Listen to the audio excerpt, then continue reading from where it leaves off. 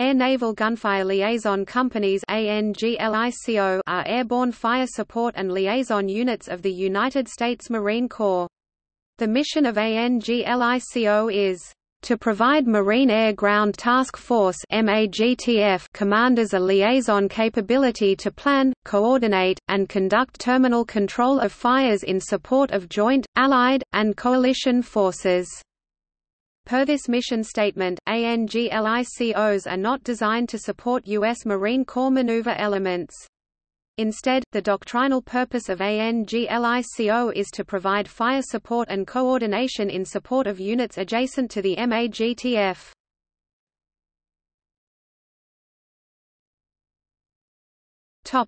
Overview.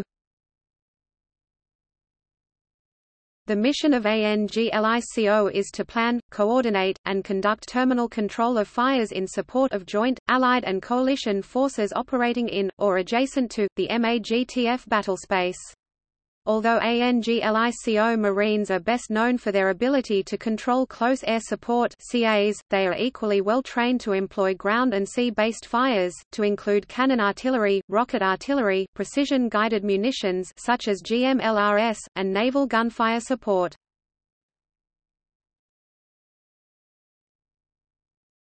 Topic: ANGLICO Organization. Because ANGLICOs are designed to support non-USMC forces, they are divided into elements appropriate for each level of a foreign forces structure.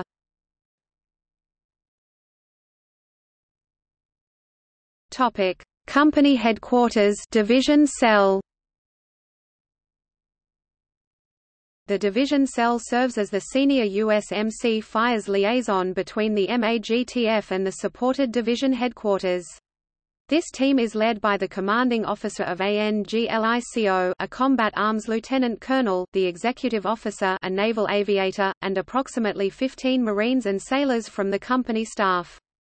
Their equipment is geared towards planning and communication from a headquarters.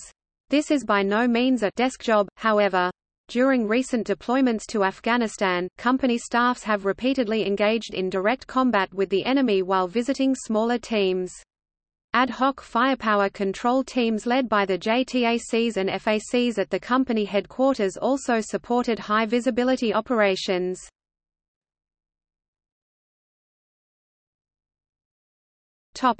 Platoon, brigade. Often referred to as a brigade platoon.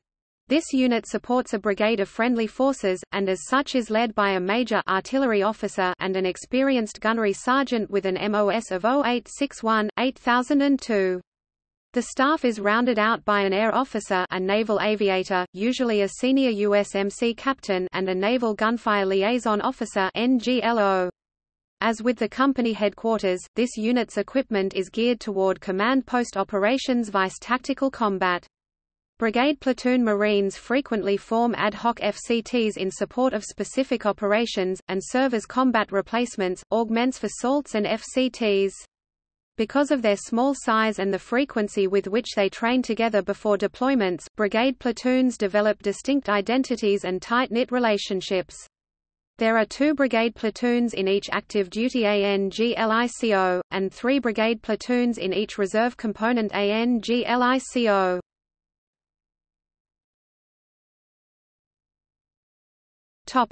Supporting Arms Liaison Team Battalion. The Supporting Arms Liaison Team (SALT) is designed to provide a comprehensive fire support coordination capability for a supported battalion. A SALT consists of 18 Marines and sailors, an 8-man SALT headquarters and 2 5-man FCTs. The SALT leader is a naval aviator on a ground tour as a forward air controller (FAC). These naval aviators are usually mid to senior captains who have completed several deployments. The SALT chief is a Staff Sergeant 0861-8002. Though their primary missions is to provide fire support coordination to the supported battalion, the communications suite, planning capabilities, and experience of the SALT lends them well to jump COC operations and robust involvement in the non-fires operations of the supported battalion. Each active and reserve brigade platoon contains 2 salts. Firepower Control Team Company. The Firepower Control Team (FCT), pronounced FICT, is the basic unit of ANGLICO operations. By the Table of Organization and Equipment (TO&E), there are 2 FCTs per SALT. In practice, however, additional FCTs are often created based on the availability of Joint Terminal Attack Controllers, with each FCT being led by a JTAC.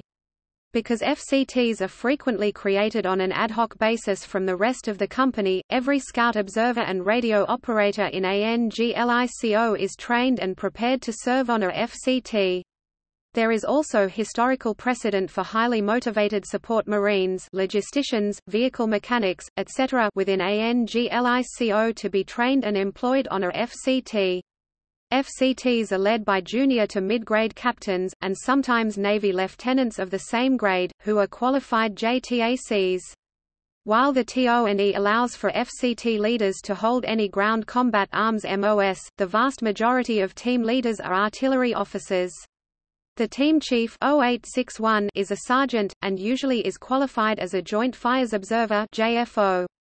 More experienced team chiefs frequently attend Tactical Air Control Party (TACP) school to obtain certification as a Joint Terminal Attack Controller (JTAC). Team members include a senior radio operator 0621 corporal or sergeant, and frequently a JFO, a junior PFC-LCPL 0861, and a junior 0621.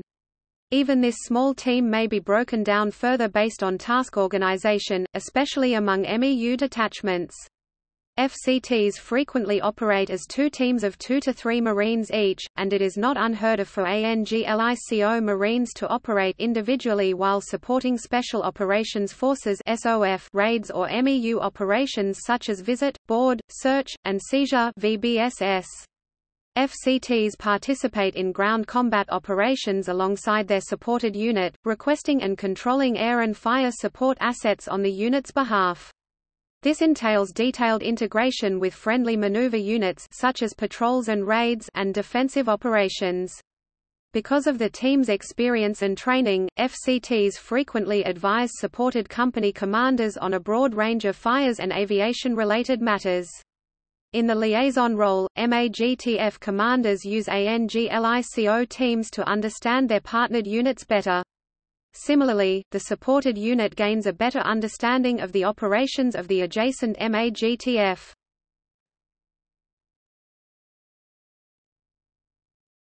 Topic: Battlefield environment. ANGLICO is never assigned its own physical battlespace as teams are constantly on the move. An ANGLICO inherits its AU from whichever unit it supports.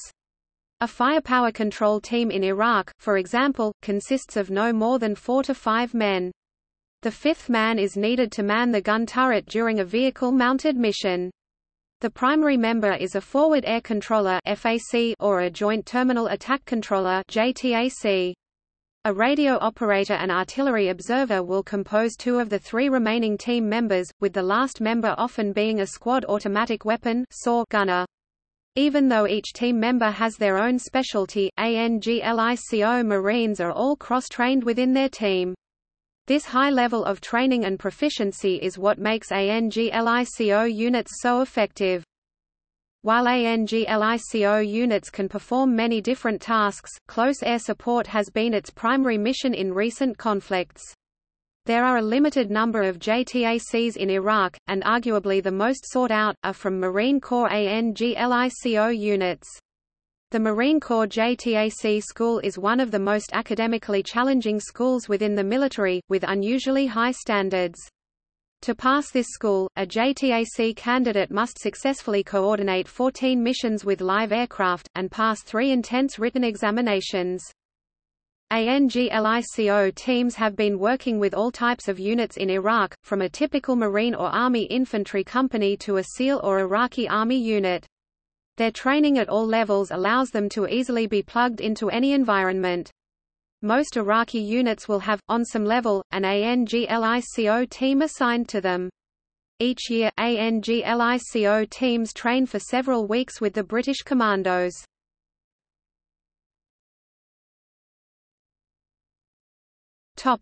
Training. ANGLICO units require Marines who are proficient in a wide variety of specialized military skills. In addition to their primary MOS training necessary to coordinate fire support, such as artillery fire support, field radio operations, direct air support operations, and naval gunfire spotting, 3rd, 4th and 6th ANGLICO Marines receive airborne training and jump qualification at Fort Benning's Army Airborne School, making the Reserve ANGLICOs two of the handful of Marine Corps units in which Marines are jump qualified. ANGLICO Marines regularly receive further advanced training in other insertion methods, fieldcraft, SEER, and other specialized and demanding activities. This, combined with the fact that ANGLICO Marines and sailors routinely serve with and must cross-train with a wide variety of U.S. and Allied units around the world such as the British 148 Commando Forward Observation Battery, Royal Artillery, including Recon and Special Operations units and Foreign Services, makes ANGLICO units among the toughest and most highly regarded in the Marine Corps. ANGLICO units can deploy as an entire company of 150 to support the large-scale operations of an entire Marine Expeditionary Force, or, more commonly, deploy in 4 to 7 Marine and sailor teams to support the activities of non-Marine units.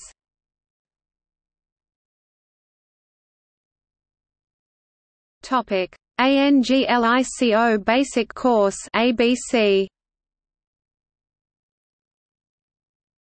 Before deactivation in 1999, each ANGLICO ran their own in-house training program called ANGLICO Basic Course (ABC). Historically, this was run by the 3rd Brigade Platoon, which was composed of Marines who had not yet passed ABC, and their instructional cadre.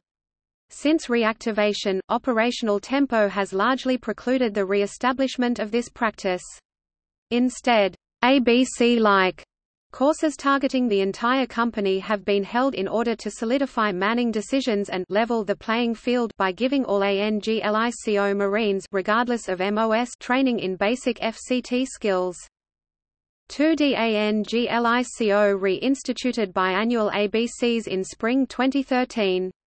2D ANGLICO has 4 purposes for ABC: 1. Provide training and verification of a baseline skill level for all ANGLICO Marines. 2. Provide BDE platoon commanders, sergeants information IoT make informed team-building decisions. 3. Foster unit cohesion and esprit de corps. And 4. Identify and train support Marines as combat replacements.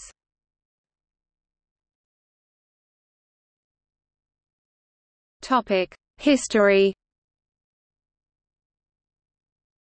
The history of the ANGLICO dates back to World War II and the Pacific Theater of Operations when, in preparation for the island-hopping campaign, realized there was a need to coordinate air, naval and artillery gunfire support between the Marines, Navy and Army. Created a Joint Assault Signal Company (JASCO). It was attached to the 4th Marine Division and its first use was in the Marshall Islands during the assault on ROI Namur. Subsequently in the Marianas for the capture of Tinian and Saipan. They proved so effective that 5 other JASCOs were created. The most famous JASCO unit is the 594th, for its actions during the Battle of Okinawa 1945 and the Philippines Campaign 1944–45. Following the reorganization of the U.S. Armed Forces under the Department of Defense in 1947, the JASCO units were disbanded and their responsibility transferred to the U.S. Navy. In 1949, the Marine Corps began the process of recreating the JASCO capability under the new ANGLICO designation. ANGLICO, 2nd Signals Battalion, 2nd Marine Division, was formed in December, 1949 at Camp Lejeune, North Carolina. 1st Marine Division formed a similar unit at the same time, designated ANGLICO, 1st Signal Battalion, 1st Marine Division. A third unit, 1st ANGLICO, Fleet Marine Force, Pacific, was activated on 2 March 1951 at Pearl Harbor, Hawaii. The original ANGLICOs, created in both 1st Marine Division and 2nd Marine Division in December, 1949, continued to exist and serve in combat throughout 1950 and 1951 in the Korean War. These were the first ANGLICO units to stand up and serve in combat. Teams from these units served in combat attached to USMC battalions, Korean Marine battalions, and U.S. Army units. These ANGLICOs were entirely separate from the numbered ANGLICOs which first stood up in Hawaii in 1951, and predate those units by over a year. First ANGLICO activated Sub-Unit 1 for duty in Vietnam in May 1965, where the unit was continuously deployed for 8 years. Sub-Unit 1's first commanding officer was Lieutenant Colonel George H. Albers. It was the only Marine Corps organization reporting directly to Military Assistance Command, Vietnam, which assumed operational control of the sub-unit in September 1966. Throughout its involvement in Vietnam, Sub-Unit 1 NGLO and TACP teams operated in all 4 tactical zones and was the last Fleet Marine Force unit to stand down from the war. Sub-Unit 1 provided naval gunfire and close air in support of South Vietnamese Army and Marine units, South Korean Army and Marine units, Australian and New Zealand Armed Forces as well as United States Army and Marine combat divisions. While only an estimated 1,350 men served the sub-unit over those 8 years, they contributed in no small way to almost every combat operation of the war. In March 1972, naval gunfire spotters directing fire from the gunline ships of the U.S. Navy provided the only counter-battery fires directed at North Vietnamese artillery raining ordnance all over 1st Corps in advance of the Easter Offensive. Unit strength at that time was only 107 officers and men, both Navy and Marine, who with their backs to the wall made up the numbers deficit by tenaciously providing around-the-clock support. In the late 1970s, under the leadership of LTCOL James E. Toth, 2nd ANGLICO began experimenting with the concept of the universal spotter, a Marine trained to coordinate and control fires from artillery, naval gunfire, and close air support (CAs). Previously, the organization of ANGLICO, USMC artillery and infantry units provided separate shore fire control party teams, artillery liaison and tactical air control party teams for the observation and control of supporting arms for both USMC and other forces maneuver units. The experimental concept relied on company-level teams known as Firepower Control Teams (FCTs), containing personnel and equipment to control fires for all supporting arms, and battalion-level groups known as Supporting Arms Liaison Teams (SALTs), responsible for coordination of all supporting arms. Renabled 2nd ANGLICO to greatly reduce the number personnel required to support U.S. Army and Allied units and streamlined the request for an approval of the delivery of terminal control of USMC and USN supporting arms. The universal spotter concept was later adopted by all ANGLICOs and was the forerunner of today's Joint Terminal Attack Controller (JTAC) and Joint Fires Observers (JFO). The early 1980s saw ANGLICOs, particularly 2nd ANGLICO, operating at a high tempo. Between June 1982 and March 1984, the company supported 35 operations with U.S. Army and Allied nations, ranging from Arctic operations in northern Norway, exercises in the Mediterranean, TACP support for USN carrier wings in the Caribbean, and training operations with South American militaries. Additionally, elements of the company participated in sensitive peacekeeping operations in Beirut, Lebanon for the PLO evacuation and subsequently the multinational peacekeeping force. 2nd ANGLICO teams supported British, Italian, French and Lebanese army elements and engaged enemy targets on several occasions via USMC, USN and Lebanese supporting arms, including 16 inches naval gunfire from the USS New Jersey and 122 mm rocket fire from Lebanese Army BM-21 multiple rocket launchers. A 2nd ANGLICO SALT officer conducted naval gunfire spotting from an A-6 intruder, the first time this had been done from this platform. Also, despite having nearly a third of its strength engaged internationally, for the first time in its history 2nd ANGLICO deployed in support of 18th Airborne Corps for Operation Urgent Fury invasion of Grenada. This was also the first time an entire U.S. Army division, the 82nd Airborne Division, was supported during combat operations. 2nd ANGLICO teams airlanded at Point Salines Airfield with the division's first elements and controlled USNLTVA-7 Corsair II aircraft in close air support and assisted in deconflicting indirect fires from Army units. During the mid to late 1980s, under Lieutenant Colonel J.M. Wills and Lieutenant General A.M. Gray, later Commandant of the Marine Corps, 2nd ANGLICO went through a period of refocusing on core skills including regular live naval gunfire training with the USS Iowa battleship, and more frequent mass tactical exercises with the Army's 82nd Airborne Division. Additionally, the 2D ANGLICO began to train in low-intensity conflict response with weapon systems such as the Air Force AC-130 Spectre, special patrol insertion, extraction and fast rope insertion methods. In 1999, all active duty ANGLICO units 1st and 2D ANGLICO were deactivated, their responsibilities transferred to less effective Marine liaison elements. The two reserve units, 3D and 4th ANGLICO, were the only ANGLICO units that remained and to this day are the only ANGLICOs that retain their jump mission and status as Goldwingers.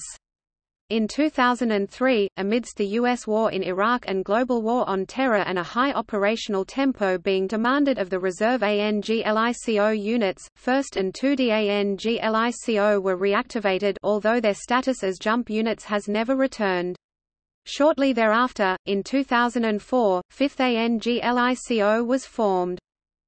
In 2008, ANGLICO began supporting combat operations in Helmand Province, Afghanistan, in support of Operation Enduring Freedom.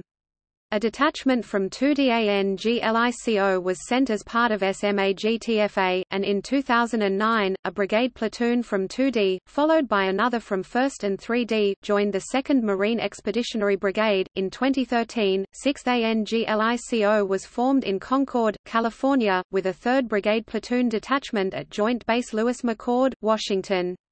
In 2018, 6th ANGLICO relocated the HQ and a brigade platoon to Joint Base Lewis-McChord, Washington. One of the command's 3 brigade platoons remains in Concord, California.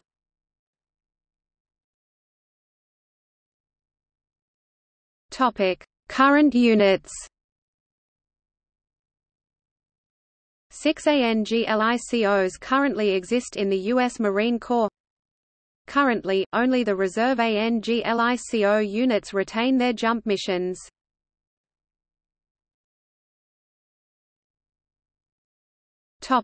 See also: United States Air Force Special Tactics Officer, United States Air Force Combat Control Team, 148 Battery Royal Artillery, Organization of the United States Marine Corps. Johnny Michael Spann, the first American killed in action during the U.S. invasion of Afghanistan in 2001, was a former member of 2nd ANGLICO.